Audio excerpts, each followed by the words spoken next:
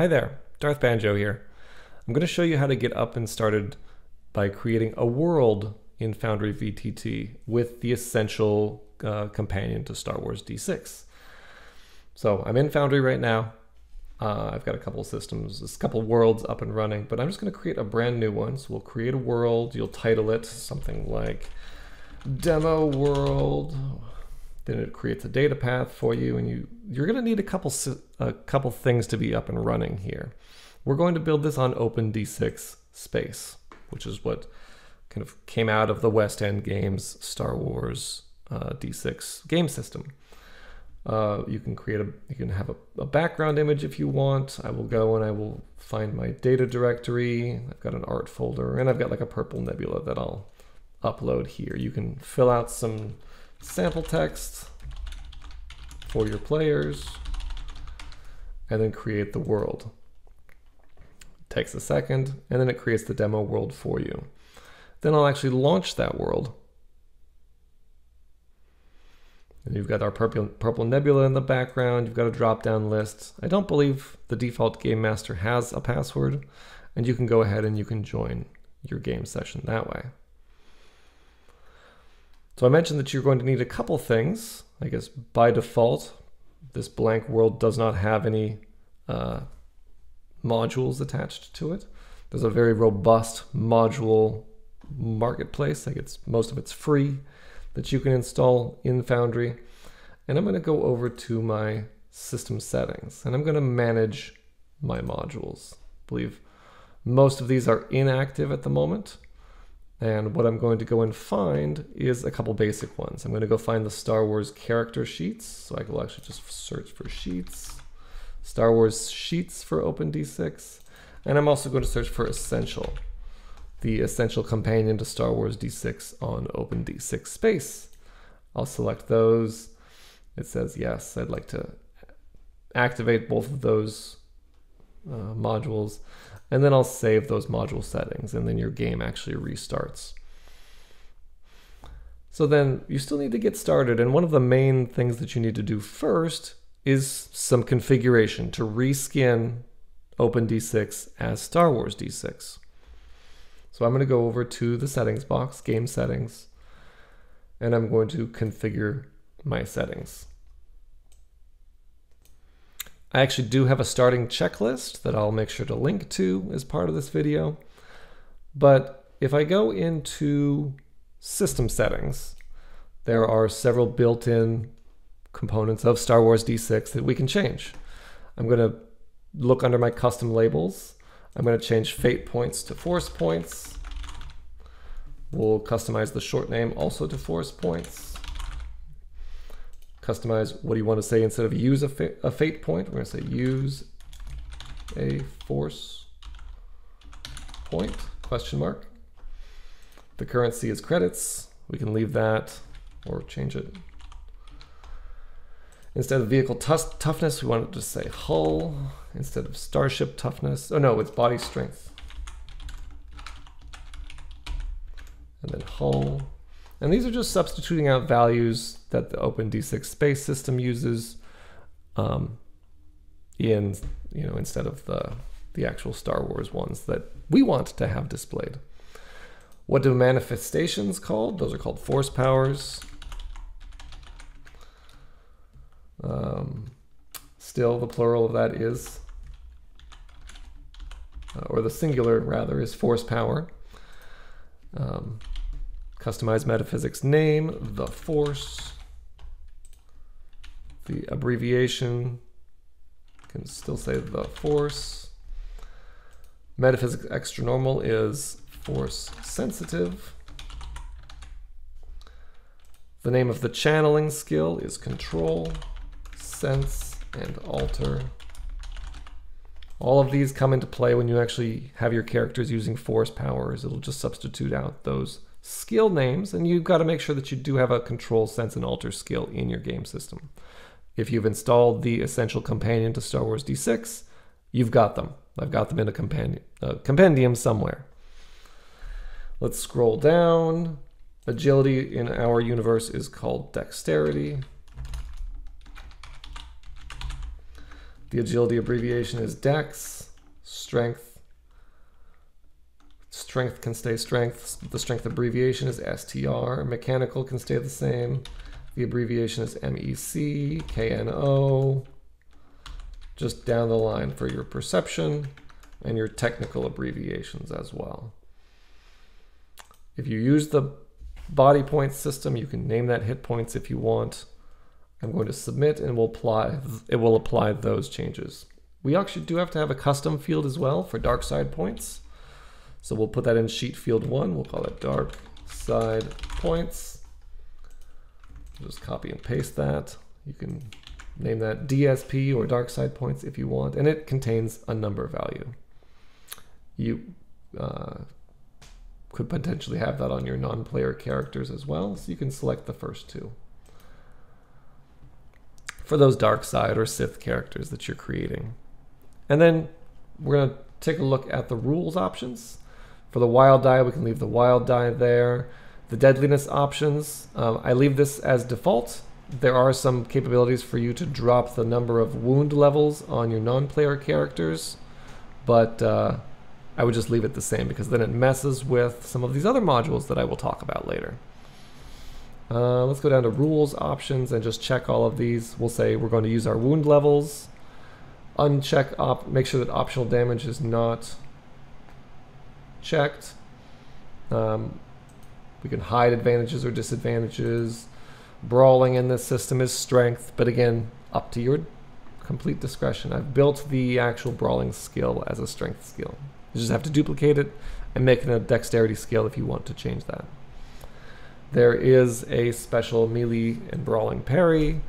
You can take these things as a reaction. We're going to lock our defense skills so that dodge can only be used against ranged attacks and parry against close combat attacks. The force point clears at the end of the round. The force point uses are always climactic so that they affect all of the rolls in your turn. This is up to you as the game master to determine how you want this to work. So long as you've used the same dexterity, DEX, full names, and the shortcuts, as well as those dark side points, this will work just fine. We'll use strength for damage. We'll hide the force as an attribute, so you just have those three skills, control, sense, and alter. We use dice for our scale modifiers. The starships have sensors, yes. There are some vehicle speed difficulty checks. Passengers take damage when the vehicle takes damage. Grenades have a decreasing level of damage as they go out every so many feet. So we're just checking all of these boxes here. And again, I'm following a checklist. I'll make sure to link to that checklist in the video. We've got difficulty levels for range. Melee weapons have a difficulty. Yeah, we'll use the currency value, so we'll use credits here. Again, funds, I don't particularly use that in my game, but that is an OpenD6 system that can replace credits if you so desire. You can use your hit dice locations. It's important to make sure that the pip per dice is 3, which means that, 1d plus 1, 1d plus 2. And instead of cycling up to that third category, it cycles over to 2d for your skills, values, damage. It's kind of the heart of the system. And I will uncheck flat skills. We'll submit that, save my changes, and I can actually hide the OpenD6 compendium too. So you also have the ability to customize your default difficulty values as you so desire. I'm saving those changes. You can actually play now. You could go in, start creating an actor or a scene to put them on. Let's call this space. Let's give it a image in the background. We'll go back to look at the purple nebula. That's fine. And then we have an actual mat to play on.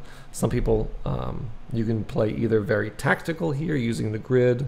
You can use theater of the mind, where your players never even leave one scene. totally up to you. I think this is a good place to end this video, and maybe we'll do another one later on talking about some additional modules. Actually, no, first, let's go over to the actual compendium, this little compendium packs over here. So all of the work that I've been doing has been going into these different Star Wars D6 compendiums, where you could open it up and there's a long list of, equipment and force powers, along with a ton of cool icons, as well as there's the actual long skill list here. You can use these along with some stuff that I'm working on right now, which is the actual character templates and species templates. You could go in, you could create a brand new character actor. Let's call this Bob the Trandoshan.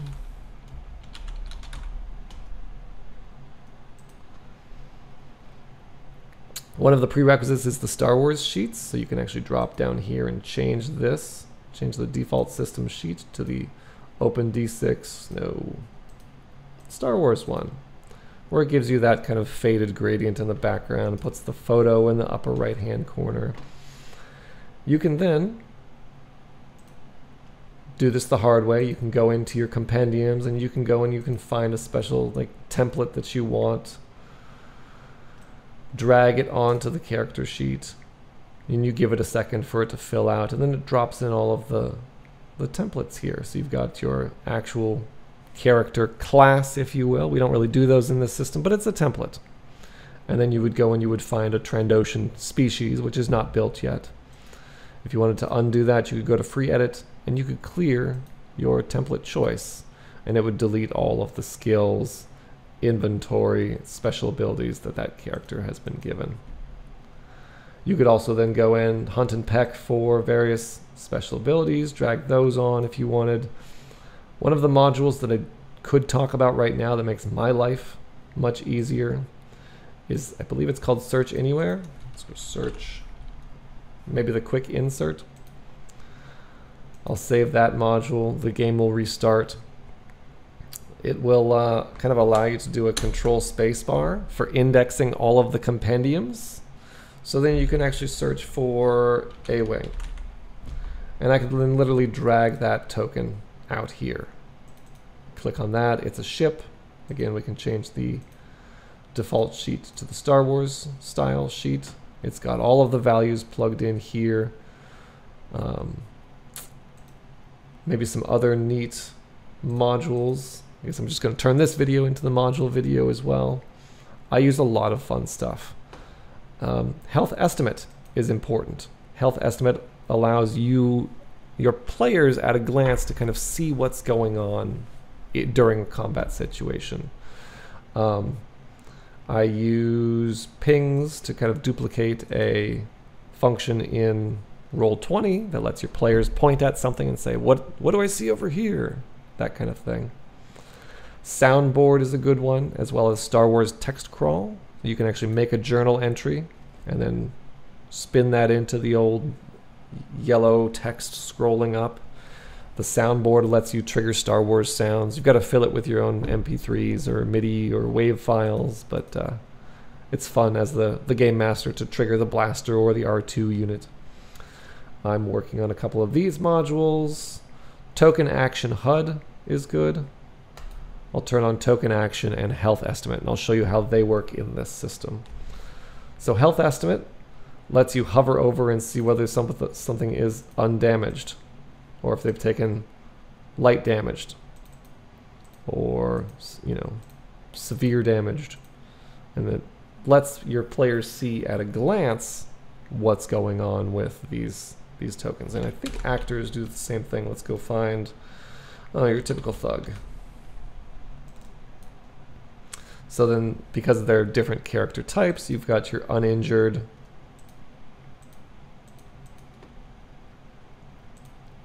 severely wounded, and then the values actually you can change manually if you then actually go up into your configure settings, module settings. You can find your health estimate, and you can change this to the actual Star Wars, such as healthy, wounded, stunned, wounded twice. I guess that would be severely wounded. So on and so forth. Then you can match it up so long as you're putting these stages in a decreasing order, and then you see that when, you know, someone is wounded or stunned, that the actual text should match up. Again, I pulled out an NPC or a game master character here.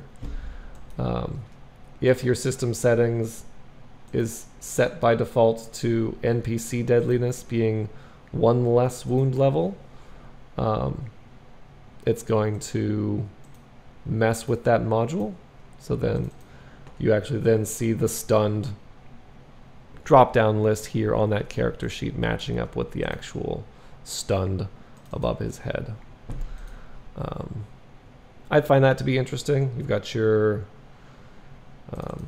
the ability to search for blasters with that search widget, and if they wanted an eWeb blaster, then you drag that on him, and he's good to cause some trouble for your players.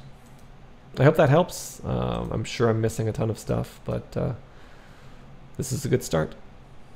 Thanks for watching.